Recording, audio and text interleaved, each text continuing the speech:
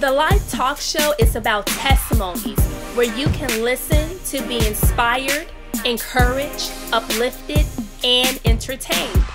It's the life. Hey, thank you for tuning into the Life Talk Show. I am your host, Ashley Cotton, where we talk about testimonies, where we talk about our journey, our relationship through Jesus Christ. And so with me today, I have a guest by the name of Miss Chidua. Actually, this is a divine connection that we share because we have known each other for, maybe a couple of months, a few months. And so Miss Chidua is the seventh child in a Christian family of 9 children and a postgraduate of modern European languages, majoring in French. Miss Chidua authored a book, You Shall Cross Over This Jordan, which the Lord had her to write and was going through a storm in her life at the time of her writing this book. She is also a mentor, a life coach, and inspirational speaker, and an ordained minister of the gospel, and she hosts her own talk show as well. Please welcome Miss Chidua to the Life Talk Show.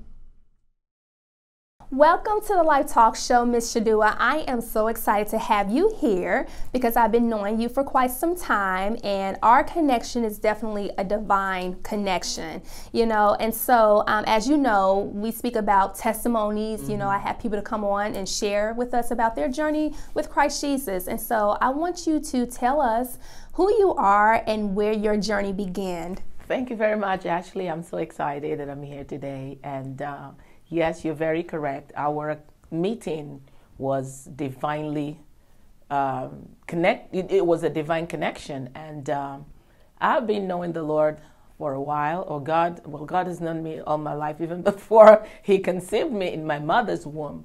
But my journey with the Lord has been amazing, and I believe part of it is because I had a very amazing relationship with my father. So I kind of brought that same relationship or mindset in my relationship with God, because yes, He is God, but when you look at Him as God, He seems so far away. So I like to call Him Father. I like to call Him Papa. I like to call Him Daddy. So that way it's very personal for me. So because I had a very good relationship with my father, where I could tell him how I felt, if I was upset, if I was excited, I didn't hide anything because I felt very comfortable in my father's love. So I was able to transfer that kind of relationship with my thing with God. So it has been a very smooth relationship. And I mean, I'm not trying to say that everything has been amazing, because there were times, where you want something, Daddy says no, because Daddy sees farther than you do as a child. Or Daddy will say, wait. And then because you don't understand, in your little mind as a child, you're thinking Daddy's trying to keep the best from you. So there were times in my journey with God where I felt, why can't I have it now? I get mad at Him, but then I let Him know that no matter how mad I get at you, you will always be Daddy. Yes. You will always be Daddy, because I know that you love me, and my relationship with you is not based on what you give me. I need it, but whether I get it or not, you will always be Daddy. Exactly. So it's not based on conditions, because His love for us is unconditional, and He wants us to also love Him with, no boundaries, no restraints, or even with conditions to say, if you do X, Y, and Z, then okay, I'll worship you today. Exactly. And so one thing that I want to highlight, because I call Him Father, and I knew my father, and my father passed away back in 2018, but my father was, a hard dad. He taught me and my sisters one sister, he taught us, lessons, very street smart, how to carry yourself, how to be, and sometimes it could come off a little rough.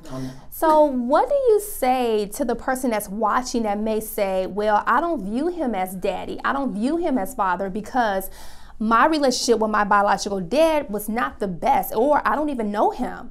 So what do you say to that person that's missing that piece, to look at him as an Abba Father, a loving, caring dad? Okay. Now, this is very important because even though I said I had an amazing relationship with my father, that does not mean that I was spoiled. Because you said your father was strict. Yeah. I don't think your father was as strict as my father. It was to the point where, Sound of Music. That's almost how my house was. With my father, you got to cross your T's and dot your I's. So that was the kind of environment we grew up in. But if you saw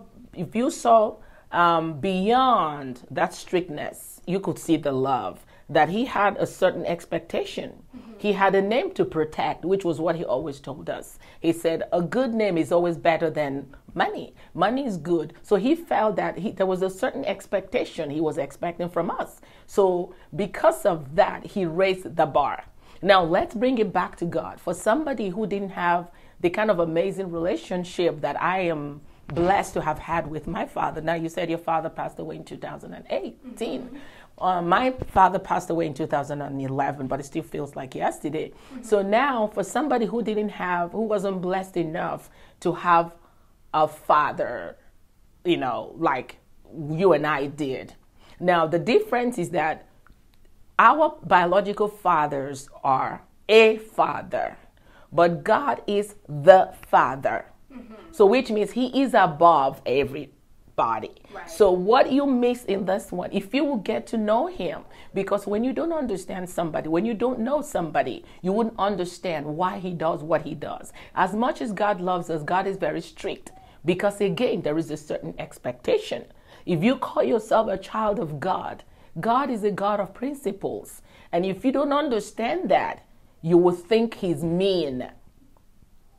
But when you understand that, because the Bible says that to whom much is given, much is required. He said, when God chastens you, or when God disciplines you, it is because he loves you. Right. So in order to understand the love of God, you have to know the character of God. So how would you know the character of God? You have to read the Bible. Because if you don't have a relationship with me, you will never know me. Mm-hmm. You can never say this is who Chidua is. If I didn't have a relationship with you, Ash, I can never say this is who she is. Right. Now, somebody else may say certain things about you. I don't know. I get confused, or I may believe it. But if I have that relationship with you, I can say, no, that is not the Ashley I know. So for somebody who had a rough relationship with a biological father, and then they are getting into a relationship with God and thinking, how can I trust him if I couldn't trust my biological father? My father was never there for me. How can I trust that this God would be there for me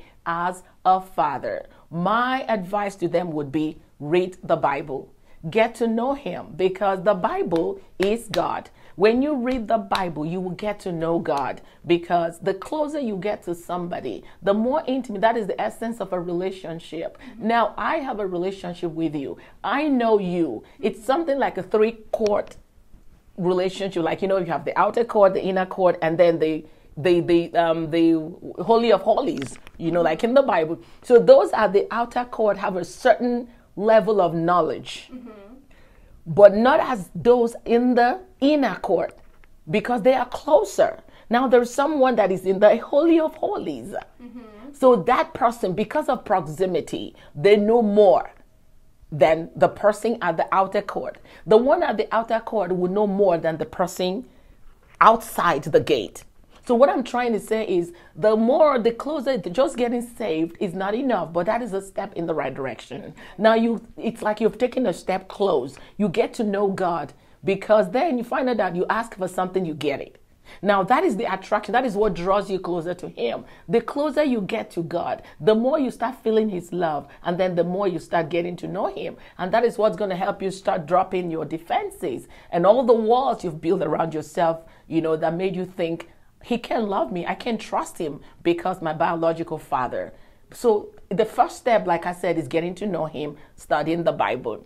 Because if you don't get close to somebody, you would never get to know them. And on that note, we're going to take a quick break, and we'll be back with more. Hey, it's your girl Ashley, and if you like what you see, make sure you subscribe to my YouTube channel and follow me on social media. Be sure to share, like, tag, and follow.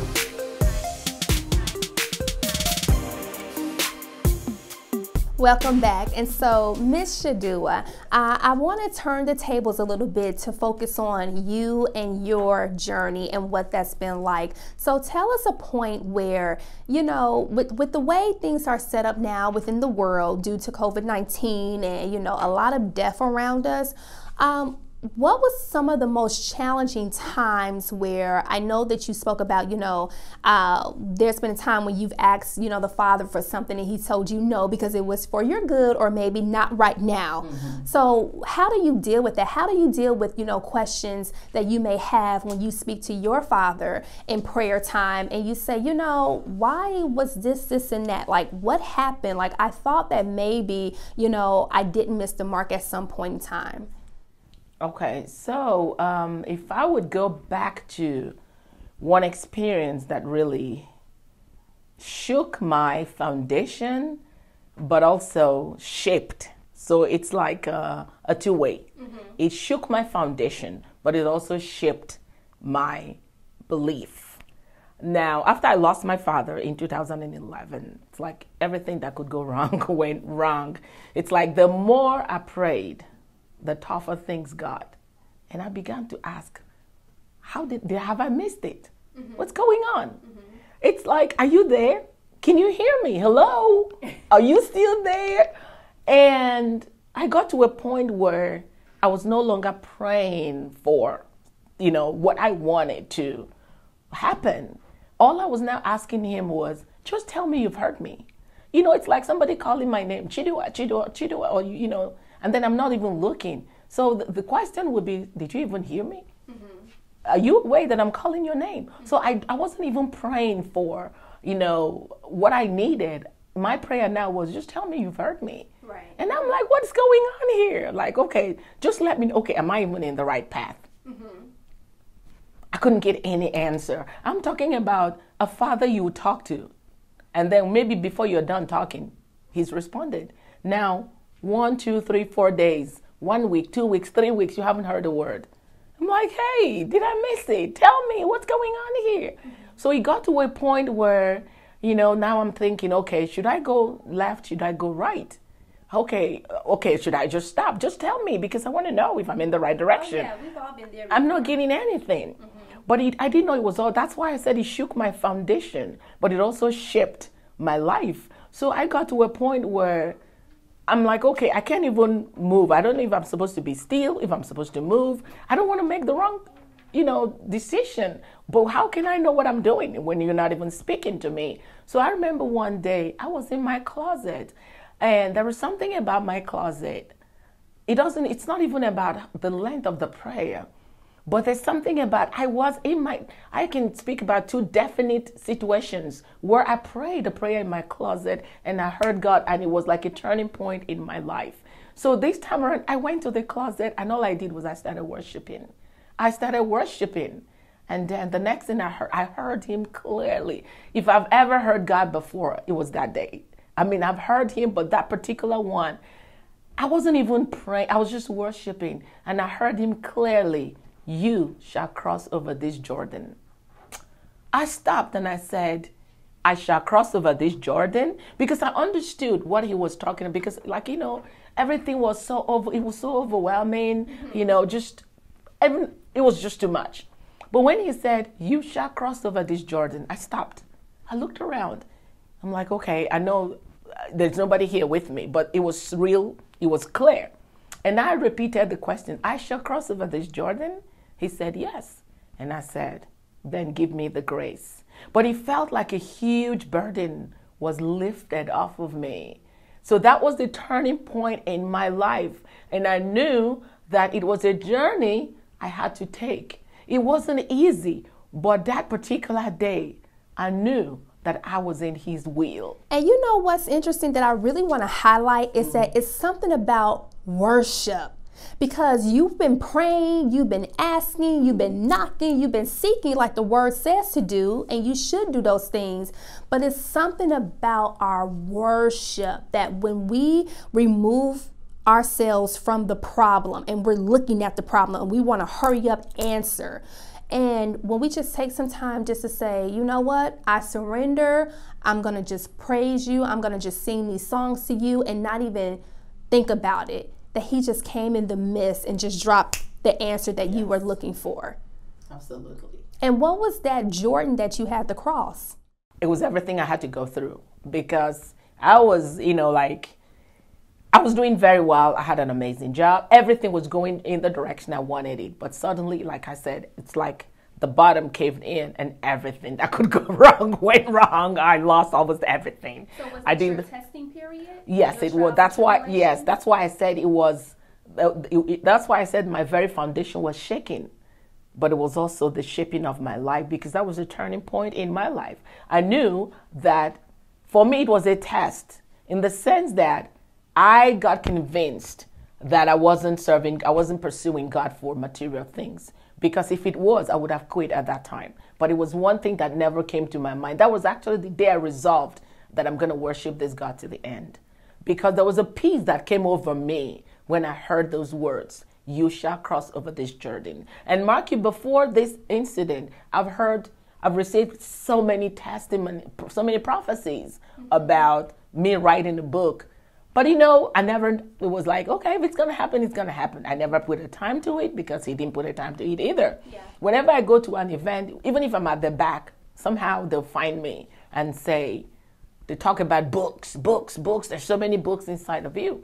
So when I heard those words, you shall cross over this Jordan, and then I continued with my worship, and then I came out, and as soon as I passed my computer desk, I heard, you shall cross over this Jordan again.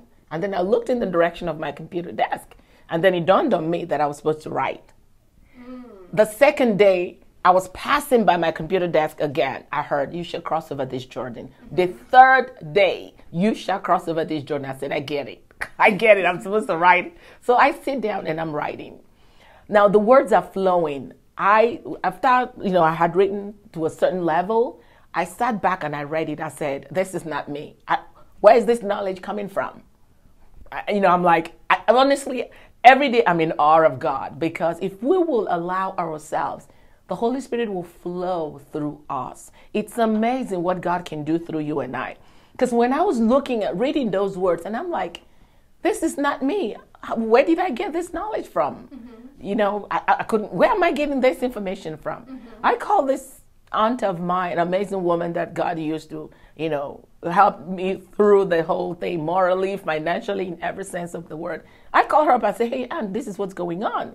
And I said, I'm writing an article. Let me read it out to you. Because I was amazed at the words. I'm reading it out to her. She paused. And then she said, Chidua. I said, yes, Auntie. It's not an article. It's a book. Boom! It hit me like a lightning bolt. Mm-hmm. I said, you're right. Mm-hmm. And I wrote that book in 6 weeks. So I've mentioned before about, being baptized with the Holy Spirit. Mm-hmm. And then you mentioned allowing the Holy Spirit to just flow in you, and then everything would just begin to gel. How do you begin to allow the Holy Spirit to flow in you? Like, what is the remedy for that, if there is one? Yes, there is a remedy for that. And my advice is, do not try to be in control. Surrender. It's like an eagle. The only way I can explain it, when an eagle is flying, or if you've never seen an eagle, of course I've never seen one except what we see on TV, but go study the life of an eagle. When an eagle or any bird is flying, what do? They flap their wings, because that's how they maintain their altitude. But when the storm comes, the eagle does not run away from the storm. It gets into the storm. And when it gets into the storm, it surrenders. So what is meant to destroy is not what is building the eagle. Because when the eagle gets into the storm, it stops struggling. It no longer flaps its wing to fly. Mm-hmm. It lets go. Mm-hmm. And then what happens? The storm is what's now taking it. So as a believer, let go. Mm-hmm. Don't try to control things. When the storm of life comes, just let go and let the Holy Spirit take the ride, because he knows the destination. He will carry you. You don't have to go on your own strength, because your strength cannot take you. Amen. And on that note, we're going to take another break, and then I'm actually going to come back to ask what was her result when she finally surrendered and let go and wrote the book. We'll be back.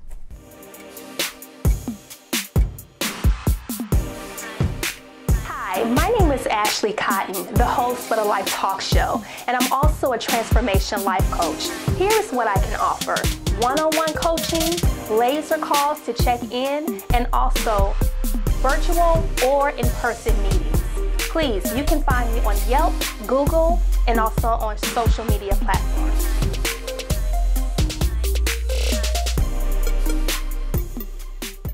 Welcome back to the Life Talk Show. We are still here with Miss Chidua. And so before we went on break, I wanted to ask a question. Once you surrendered and, you wrote your book, what came as a result of that? After I surrendered, it wasn't like things just started getting better. Because, one thing about God doesn't start something He has not already finished. Mm-hmm. When you're going through a situation, there is enough grace. But the thing is, like you said earlier, when we focus on the problem, you don't feel the impact of the grace. So when I realized that it wasn't about what I was doing wrong, it was just a journey that I needed to take in order to be where God wanted me to be spiritually. So I surrendered, and in that surrender was just like an eagle will surrender in that storm, and the storm will carry it. Mm-hmm. I didn't even feel, because each day it was like, when is this going to end? When is this going to end? I looked back one day and I said, I've been in this situation for 7 years. I didn't even notice, because it's like I was no longer counting. The grace was there now, which is like the wind of the storm that carries the eagle. And, God put people in the path that, my needs were met. The other day I was talking to my aunt, like, can you believe that I went through this situation for 7 years? My bills were paid. How? I don't know. And then people, let me not say I don't know, because it was God supernaturally. But what I mean I don't know was that, sometimes you're like, how did this happen? Mm-hmm. You're getting into a situation and then you're thinking, oh my God, my rent is doing maybe 48 hours. And then you look at what you have, it's not even anywhere close. But then you realize, oh, it's the 5th. Mm-hmm. And the rent is paid. Mm-hmm. So my needs were met. Now, there is a difference between what you want and what you need. But when you are in God's training ground, your needs will be met. Yes. Your needs will be met.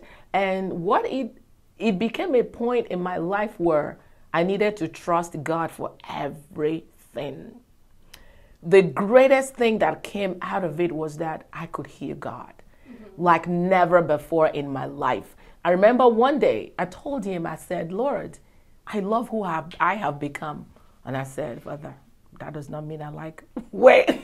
That's how I talk to you. I'm like, don't get me wrong. I'm not saying I like what brought me here. I said, I love who I became, not how I became who I became. Mm-hmm. Because that's how I talk to Him. I'm like, please don't misunderstand me. I love who I am now, but not what brought me here. Mm-hmm. So, and there was a song, every time I say it, people laugh. There is this song that says, break me, mold me, and I said, the break me part, I'm not singing it. I said, because I skip it, because I said, I didn't ask Him to break me. He broke me. So if I now ask Him to break me, how is it going to be? So I tell people, you can go, when you're done singing the break me, let me know so I can join you to finish the song. So people will laugh. You know what? That's funny, because my song for a long time that I would not sing and I did not want to listen to is Shekinah Glory, Yes. And it's a long song. It's an extended song. And it's like, my soul says yes, yes, if you need me, And I just wouldn't listen to it. I'd be like, nope, nope, nope, nope. And I would, if it come on Pandora, this is back then. Now I can really surrender to it and listen because of my journey and everything. Right. But before, when it would come on Pandora, and I would hear her talking like, if you're gonna tell the Lord. That was me. That was me. Change my heart, oh Lord, make it ever true. Yeah, you are the potter. I am the clay. Mold me and break me. I'm saying, mold me. Then I'll skip the break me. And then because I said, the one you broke, I have not recovered from the breaking you have broken. So why would I say break me again? You know, so it was funny, but then it wasn't funny. Yeah. It wasn't funny. But looking back, I'm grateful that I went through it. And so much so that I look back and I say, God, you really trusted me. Because I remember people telling me, a lot of people that were close to me didn't even know what I was going through. Yeah. If I didn't tell you, you would never know. Yeah. To the point where I can pass someone and I call them, they look at me like, you look familiar. And then I'll say, this is Chidua. Oh, you look different. And I'm thinking, oh my God, they'll be thinking, what's going on with her? She looks, and they'll be like, oh my God, what's going on with you? You look so amazing. You shine. And then I'll be like, is this real? Yeah. So God covered me with his glory so much. It was amazing that honestly, people will look at me and say, what is your secret? And I'll tell them it's God. Yeah. So now, moving, let's just jump forward. I look back and I say, wow, I became patient. There is no, it was such so that, I tell people, all that could go wrong went wrong. I went from having more than enough to depending on God for everything. So like Paul said, now I know how to be full and how to not be. Mm-hmm. So, but through it all, I learned to depend on his word because his word brought me through. Amen. So right now we're going to go into our fire rapid questions where I ask you 5 questions. Okay. You ready? Yes. Okay. So they're going to be quick answers. Okay. Number 1, what is your favorite Bible verse? I can do all things through Christ that strengthens me. Philippians 4. I hope it's 18 or 16. I'm not sure, but I know it's Philippians. Yeah. 4, 16, 18. I'm not sure. Number 2, how do you get into the presence of the Lord? Through worship. Mm-hmm. Number 3, who would you like to meet in the Old or New Testament of the Bible? David. Yes. Yes. And then number 4, what do you think heaven is like? Oh my gosh, there is no word for me to describe it. It's indescribable, but I know it's going to be a fun place where the glory of God, because there is a scripture in Revelation where the 24 elders and the angels, they cry, holy, holy, worthy. And I believe the reason is because every day they see an aspect of God's glory they've never seen before, so they fall down. So I believe it's going to be an amazing, amazing, amazing place of no sorrow, no pain, no sickness, just joy, indefinite, where we would just be in the presence of the Father. Yes. And our Savior, Jesus Christ, my best friend. I call him my best. Sometimes I just hug him. I'm like, can I just see you so I can put my arms around you? But yes, it will be an amazing place where we'll just be in his presence forever and ever, and nothing can separate us ever again. Nothing. Yes. Last question, number 5. Given the opportunity where you're in a small, quiet, intimate setting and God manifests himself to you face to face, what would you say to him? Thank you for loving me. Because I tell him that every day. Thank you for loving me. Yes. Well, this is where I turn you over to the audience, and you can speak to them and whatever the Lord places on your heart to share. What I have to say to you today is whatever it is you're going through, give it to the Lord. He loves you. God, you have no idea your worth. If you were the only human being on earth, Jesus would still have died for you. You are not a number. You are just in the presence of God, and in the eyes of Jesus Christ, you are one person. You are not a number. God didn't just bring you here into the world because he was trying to fill up space. Like in an airplane, they may have 3 seats remaining and they're randomly choosing people. You're not a random choice. God was intentional when he brought you into this world for a specific purpose. Go to him. Ask him what your purpose is. Develop a relationship with God. Begin to see yourself in the light of God's value for you. You are loved. You are loved. You are a child of God. And if you have not, the Bible says, for as many as have received him, to them he gave the power to become the children of God. We are all creations of God, but we are not all children of God. The moment you make Jesus your Lord and Savior, you become a child. And as a child, you have that preferential treatment. You can go to the Father and ask the same way a child would ask. God bless you. And with that said, that was awesome. Thank you. I just want to extend the opportunity for you to accept Jesus as your Lord and Savior. You know, maybe you have questions. Maybe you are in a place where you're seeking Him and you're not quite sure. Talk to Him. Make it personal. Whatever is placed on your heart and your mind for you to have clarity, for you to have understanding, go to Him, because He's waiting with open arms. As I always say, He's not a God that's far off in a galaxy in a distant place with a bat waiting for you to thump you and to hit you and to beat you down.